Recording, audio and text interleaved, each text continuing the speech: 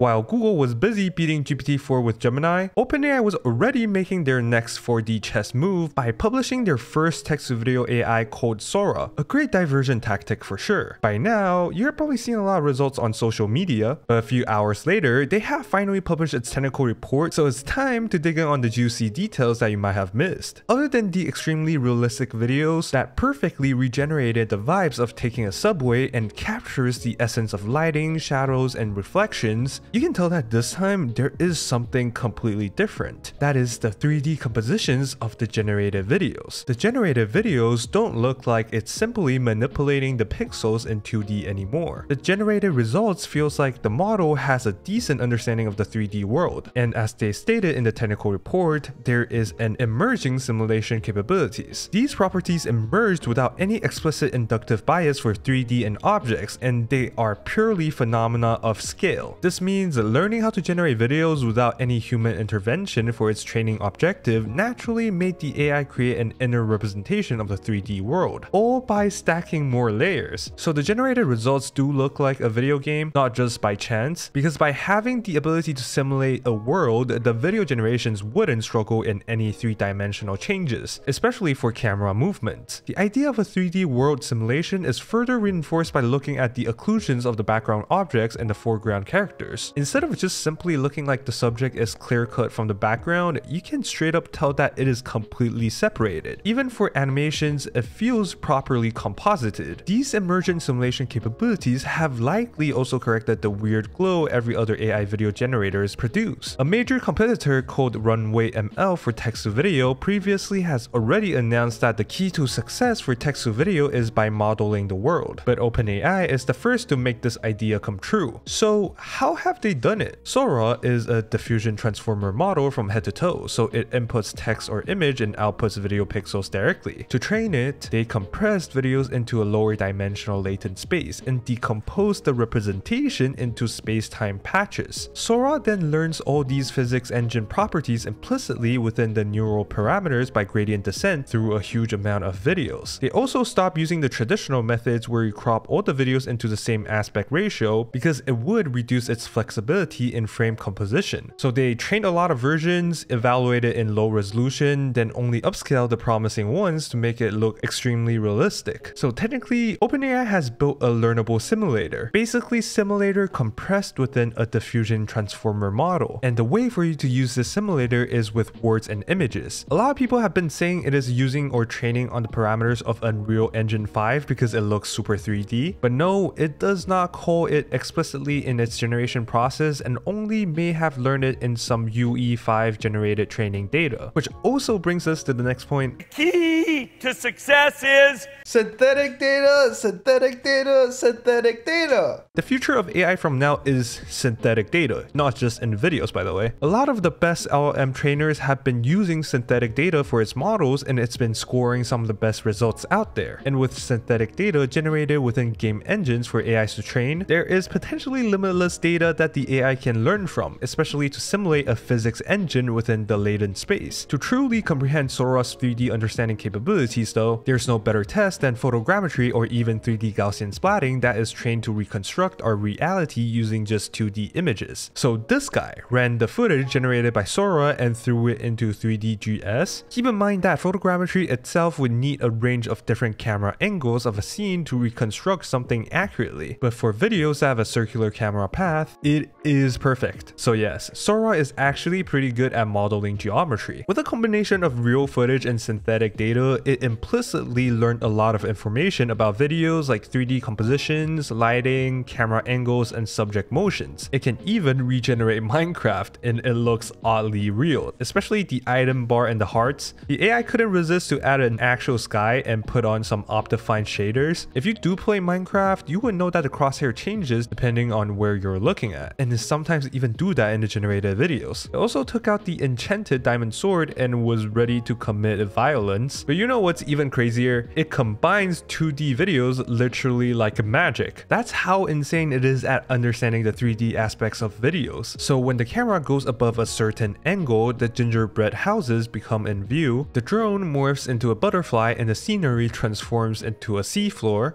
an old American town turns into a city under the sea, and a chameleon turns into a peacock at a turn of head. This latent interpolation between subjects is so satisfying to look at. There are loads of other functionalities too, like you can set an initial image to get it to generate from a certain scene. You can extend a video forward or backwards in time, which can let you generate a seamless infinite loop. You can edit and input video to have a different scenery,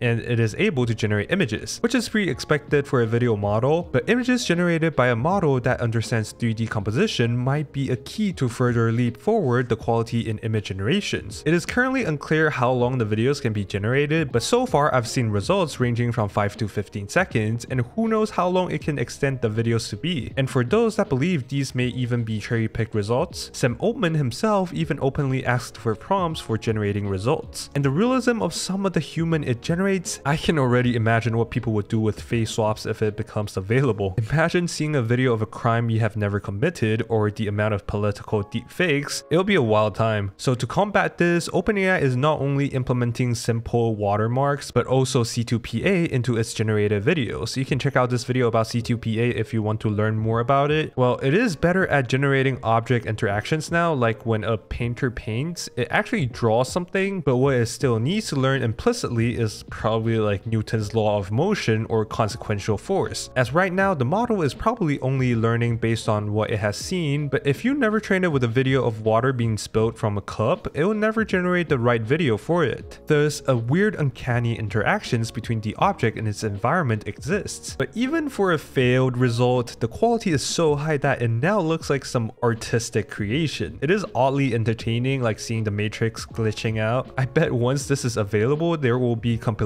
of these everywhere on the internet because it's so interesting to stare at. One of its authors even made a short video, and it just shows its potential to be used in movie production and its ability to disrupt the film industry. In the future of filmmaking, you probably would just need these AI generators and touch up the details with tools to fix up the text or add some extra textures to some objects. And yeah, that's it for this video. Thank you guys for watching. Check out my cool little leaderboard for AI related websites. We added some functions, so now you can check the total visits of last 7 days, which is pretty cool.